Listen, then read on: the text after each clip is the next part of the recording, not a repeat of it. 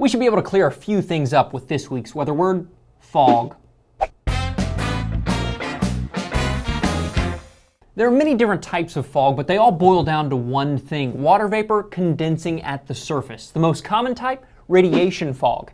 Nights are clear, winds are calm. As air at the surface cools down, humidity eventually reaches 100%, and moisture in the air condenses to form fog.